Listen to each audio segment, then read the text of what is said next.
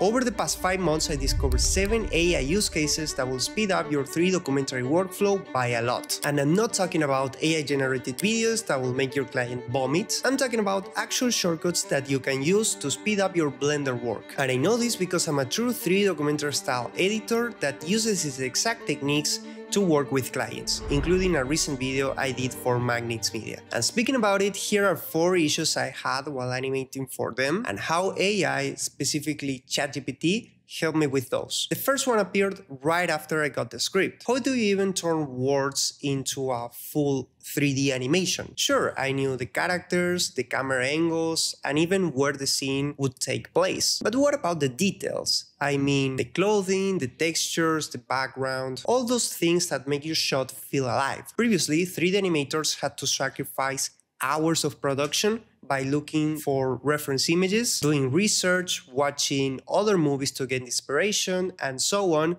just to come up with one scene. All that ends today, because now we have AI. Here's the simple method I used. I told ChatGPT, this is a section from a video I'm working on, help me visualize it, a piece of the script, and finally everything that I had in mind for the shot, like camera angle, setting, characters, and so on. ChatGPT will then generate reference images that I can use to fill the gaps of my imagination and break through any creative blocks I might have. So on screen, you're going to see a bunch of before and afters, from the ChatGPT images to my final renders. But here's what I discovered. AI images aren't just reference material. You can actually use them in your scene. I did exactly that in this opening shot where the background is just a plane with a picture of a realistic sky. Or here, where the entire scene behind it's a plane with an image. You just have to ask ChatGPT for a picture and then import that as a plane in Blender. Almost no one caught up on this, and it saved me like an entire day of working on just a 5-second shot. But that's not all AI can do. ChatGPT didn't just help me create backgrounds, it completely eliminated entire steps from my workflow while coming up with this,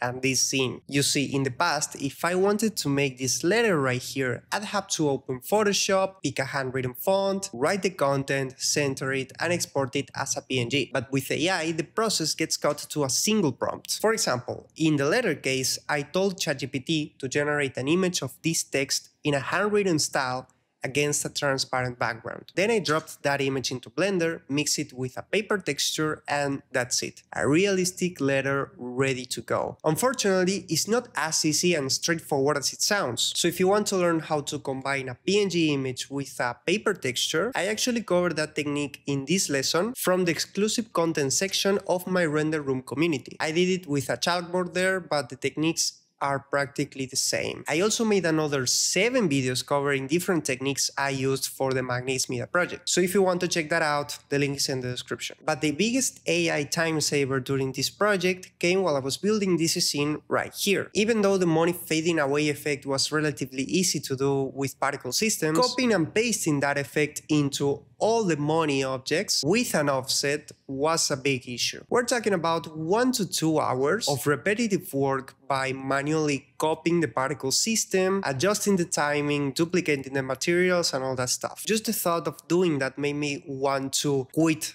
the effect entirely. But John, the creator of Magnets Media, really wanted this effect in this scene right here. So then I remembered something crucial about Blender. It runs on Python. That means you can ask ChatGPT to write a Python script and run it inside of Blender. That way you can speed up repetitive tasks and do pretty much everything inside the program except the exciting stuff like modeling, rigging, sculpting, and all that stuff. So in this case, I did exactly that and asked ChatGPT to make a script that will copy the effects I wanted into multiple objects with an offset. And yeah, it worked. What could have taken hours of work was done in minutes. The crazy part of all of this is that you don't need to understand any single item of code to do this, because ChatGPT just handles everything for you. And if something doesn't work, you just ask it to fix it, and that's it. Now, if you're curious about how I actually created that money fading away effect, I broke down the entire particle system setup in one of those Magnets Media breakdowns I mentioned before. Again, the link is in the description. But yeah, enough of Magnets Media. Let's talk about 3 more AI shortcuts I discovered recently and I'm applying to new 3D work I'm doing right now. For example, this random line of people right here. I did this by using geometry nodes. But the crazy thing is that I don't know how to use them. In fact,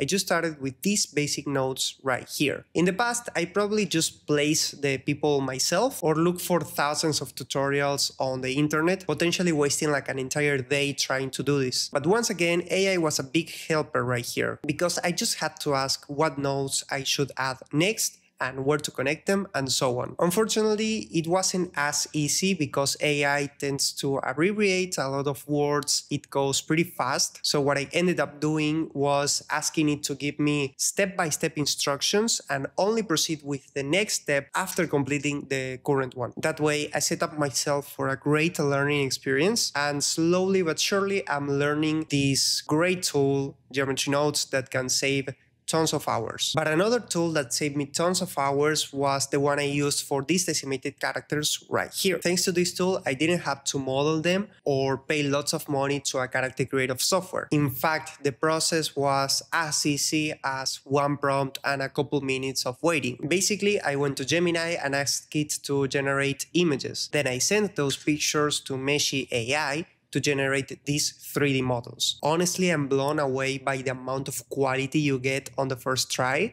So just so you can see how fast AI is evolving, this is a comparison between Blender 5 and the Blender 6 model. It's not great for fully realistic and animated characters, but for these use cases, it's more than enough. And with this project in particular, characters are not animated. That means most of the animation work is just camera movements like a slow zoom in or a slow zoom out. So what I would normally do is render those scenes just like any other ones, leaving my PC useless for hours or wasting a lot of money on render farms. But with AI, that's not a thing anymore. Now I can get these simple scenes out of the way and focus all my effort and resources into the shots that needed the most, the ones with lots of movements and animation. I just needed to upload the start and end frame of my animation, use a simple prompt, specify the duration, and upscale the result. Everything inside this AI platform called OpenArt. And if you want to know how to use it and save tons of animation and rendering hours, watch this video next where I show you the entire process, when to use it and when not to. Consider subscribing, and I'll see you in the next one. Bye bye.